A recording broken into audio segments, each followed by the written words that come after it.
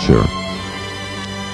Culture is an important resource which a people should make use of in order to develop in a direction particular and appropriate to themselves.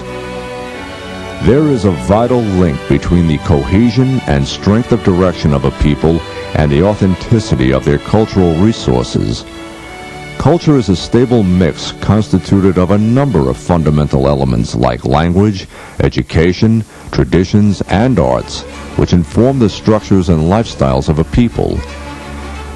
It is a kind of blindness to ignore the reality that these fundamental elements have, and ought to have, special, peculiar features, differences of character, and temperament according to the people they belong to. A people who have broken with their essential cultural values will inevitably lose their identity and collapse as a distinct society.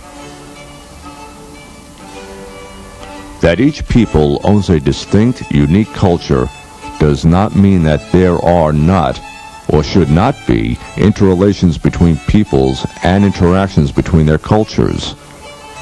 What is of importance is that for foreign cultural elements, a visa should be demanded at the border, right of entry questioned, and only granted after prudent consideration of their effects on the native culture.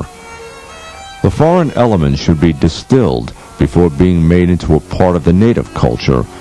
Otherwise, a cultural and civilizational crisis will occur. A people can keep distinctive culture only by making a harmonious composition from their religious and moral values and human virtues and knowledge. In a climate where religion and morality are opposed and rejected, and ignorance is widespread, it is impossible for a unique high culture to be formed. People who seek their own continuance or survival by blindly accepting the culture and civilization of others are like trees onto whose branches are hung the fruits of other trees. They not only deceive themselves, but also lay themselves open to ridicule. Cultural values have the same meaning and worth for a people as its blossoms and fruits have for a tree.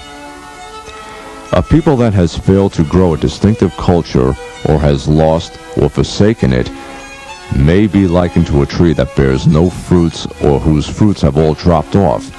Today or tomorrow, that tree will be cut down and used as wood.